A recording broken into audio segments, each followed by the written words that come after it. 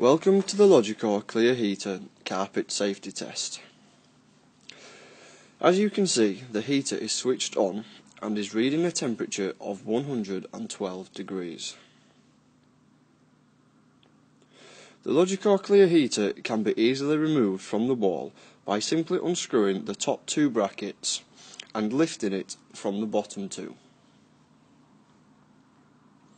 We will now place the heater directly onto the carpet, so you can see exactly what damage is done to a carpet should a clear heater come in contact with it for a long period of time. We will now leave the heater placed on the carpet and switched on for 1 hour. The Logicor Clear Heater has been left switched on at full power for 1 hour now.